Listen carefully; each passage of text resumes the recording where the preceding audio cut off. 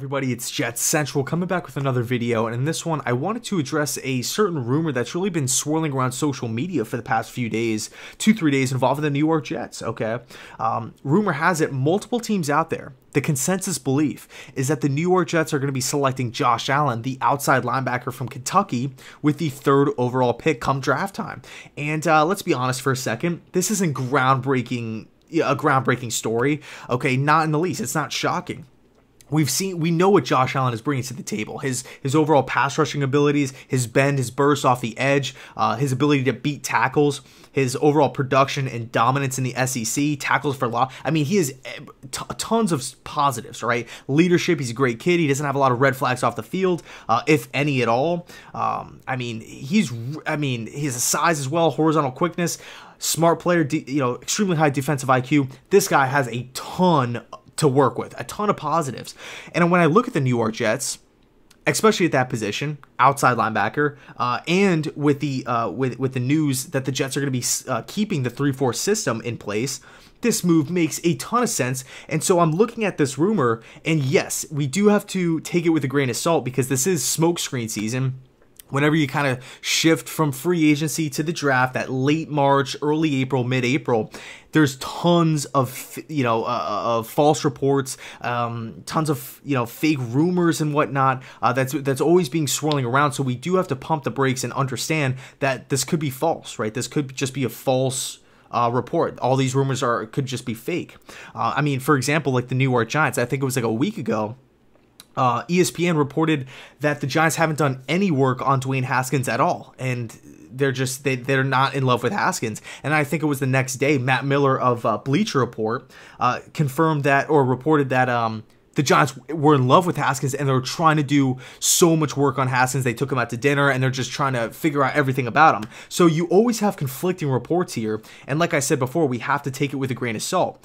But I really do believe there's so many dots, connected dots here as far as team need, the leadership, the production, the inability to get after the passer for the New York Jets. So it does make a lot of sense. I really do believe that there is some truth, there is some validity to this report, that Josh Allen to the New York Jets could be a very, very real thing, okay? They actually met with him at his pro day, which was, I believe, 2 days ago. So really, really intriguing stuff, okay? So, when I'm looking at Josh Allen, this guy could very well be a New York Jet. And I cannot wait to hear your thoughts down below in the comment section if you guys would love Allen to the Jets, all right? And it's actually kind of ironic, too, because Allen, same name as the second-year quarterback for the Buffalo Bills.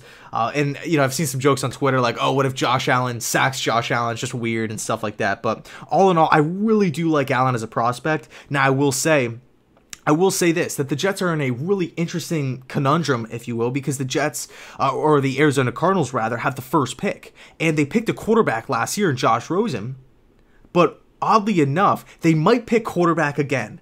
And if I'm the New York Jets, I could be sitting there saying to them, themselves, the Cardinals are going to be taking a quarterback, pushing everybody down a slot. So the Jets, there's a very, very real chance that the Jets could get the best player in this draft, the second best player in the draft, at pick number 3.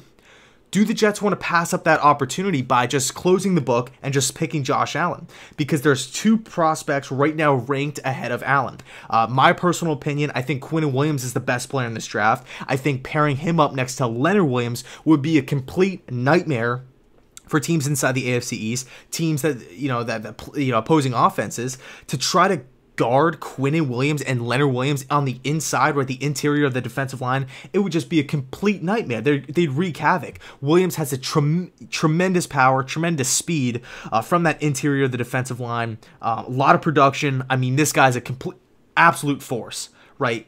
Great in the run game, can get after the passer from the interior. He's the full package, and he's so young too. And that's what I love about Quinnen, is that he's so young. His ceiling is just so high. It's really fun to watch and really fun to think about when you're fantasizing about what Quinnen can do at the next level in maybe 3-4 years, because this guy can dominate the league. And he could very well be the pick. I've actually spoken to a few, trainers, right, that work with NFL players in the offseason, work with NFL draftees, and everything I've heard right now is, everybody's telling me specifically that Quinnen Williams is you can't miss on this guy. He's going to be a star at the next level, and the teams that do pass on Quinn Williams are going to be regretting it. All right, he's that good. So really interesting stuff. And then the other prospect too is Nicholas Bosa, the little brother of Joey Bosa.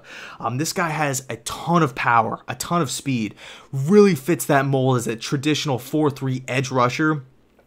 But I also do think he has the strength to play the 5 technique in the 3-4, or you could kind of stand him up and play that outside linebacker position.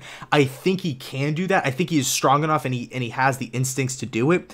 But it's not 100%, right? That's just my opinion. I think he can, but do you really want to use the 3rd pick in the draft on a guy that might not be the best system fit? Okay, so when you're looking at when you're going down the list of checking boxes, Allen makes the most sense compared to Bosa, because Allen has gotten after the passer in the best conference in college football in the SEC. I think he had 17 sacks last season, and he had over 20 tackles for loss. That's insane. Absolutely insane. He has the leadership. He has position of need. Allen checks the most boxes, okay, for the Jets. So it's going to be an interesting decision come draft night. Do we go Allen? Do we go Bosa? Do we go Williams? If any of these guys are even there. I mean, who knows what the 49ers do at spot number 2. There's a lot of speculation right now. And quick little heads up, I'm actually going to be addressing this point in the mock draft as well. But are the 49ers really going to go out and draft Bosa? Because they just drafted Solomon Thomas. They have DeForest Buckner. They just traded. They gave away an asset to go sign D Ford, and they signed him to a mega deal. So and John Lynch actually said that he believes D Ford could be a great 4-3 edge rusher because he did that at Auburn. I mean, are the 49ers going to pass up Nick Bosa? So there's a lot of question marks surrounding this draft right now. A lot of haze, a lot of uncertainty. So it's going to be a fun couple next few weeks trying to keep up with all these rumors and whatnot. And like I said before, I cannot wait to see what you guys have to say down below in the comment section.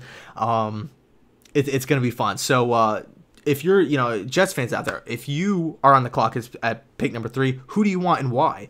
And also, Josh Allen to the Jets. Would you like it? Would you hate it? And then, of course, why? So let me know your thoughts. And as always, thanks so much for watching. Go Jets.